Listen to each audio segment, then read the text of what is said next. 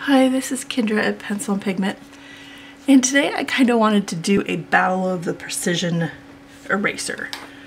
So I have the Faber-Castell pencil eraser, which is good for teeny tiny erasing, and I have, this is the Tombow Mono Zero in 2.3 millimeters. And I wanted to kind of test them side by side.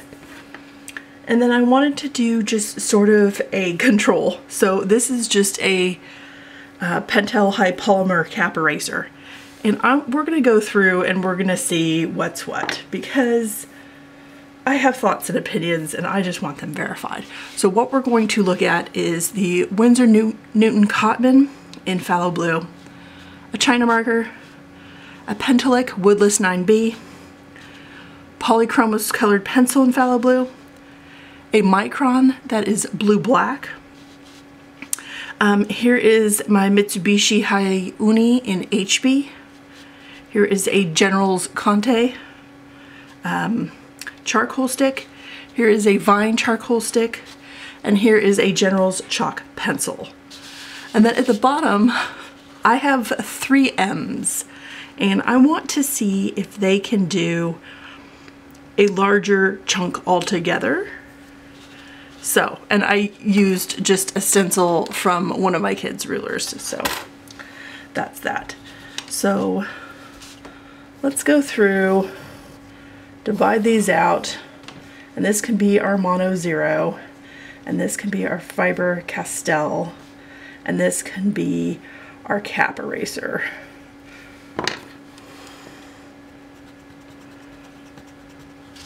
Let's make sure we get that on screen. And I'm pressing down really hard.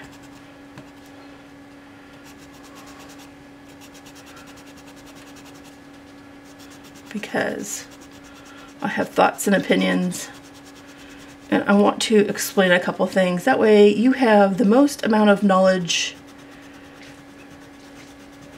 for when you go to purchase these items, and you can know which one's best for you.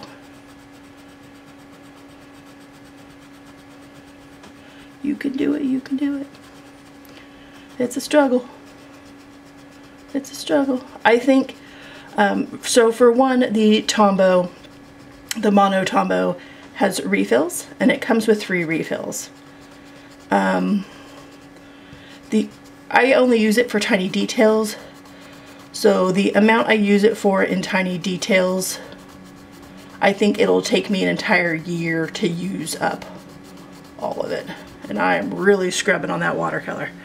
Okay, let's go to the Faber-Castell.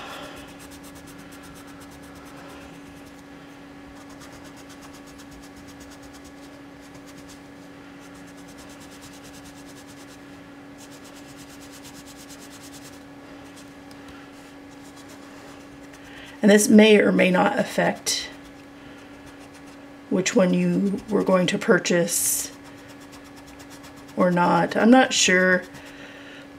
If you do a lot of fine detail illustration, then something like this would definitely be of value.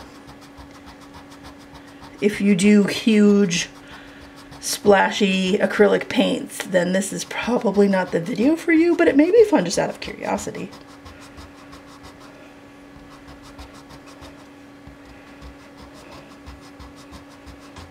China marker is not budging. That is a wax.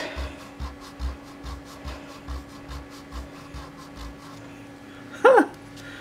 All right, let's, for my control, do the cap eraser, excuse me. And this is a brand new one, so the brand new ones still have the point tip, so you can do better detail with them. Look at all this mess. They may do fine detail, but they are not free from mess. So if you are used to a kneaded eraser, because you don't like mess, these are not the erasers for you. The other thing is really, really hard, firm erasers like this are not good for watercolor paper. In fact, you really don't ever want to use an eraser on watercolor paper if you can get away with it.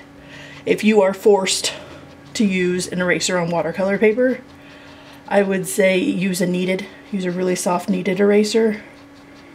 And I would say, because of the 100% cotton, the loose fibers, that could really, really damage the paper and destroy the integrity of the page.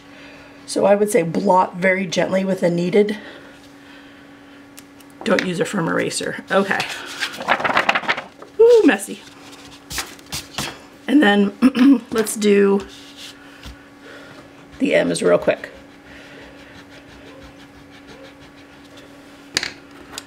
Well, there's my dog. She says hi. The neighbor's dog's talking to her. And then I want to show you what these erasers look like after doing all this work. Because when I see eraser comparisons, that's one thing I don't really see. So let's look and see who did what. So here's the watercolor, and the top one's the mono. This one is the Faber-Castell, and this is the cap eraser. Now you may be like, that's not fair because the pencil eraser is a little bit thicker and the cap's even thicker than that. So take it with a grain of salt. Here's the China marker. That's just, it's a wax based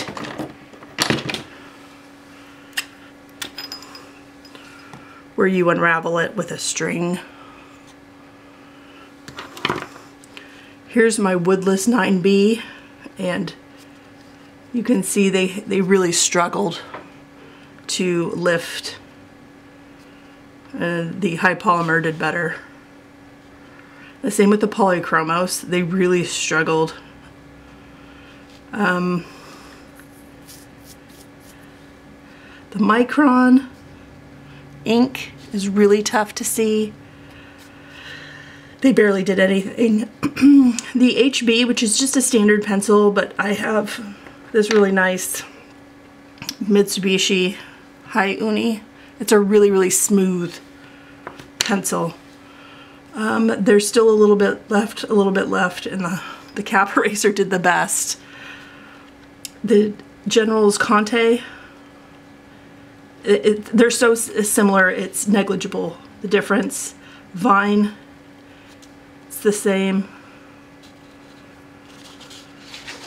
And then here's the General's chalk pencil, and this is what the General's chalk pencil looks like. And I used the black one. And then here are the M's. So I think for erasability, the Faber-Castell pencil eraser just does a hair better. Now I'm only using the pink end. The other end, this is the 7057, and it's a dual tip. The 7056 is just the pink eraser. For the life of me, I cannot get this white portion to work and perform, so I only use the pink tip, but you can see how flat it is. So the caveat to this would be you need to have a really good pencil sharpener to sharpen an eraser pencil. I am using a Mobius and Rupert, and I'm going to try and show you. It has to be really sharp. It has to be high quality. I think a metal cume ruler or sharpener would also work.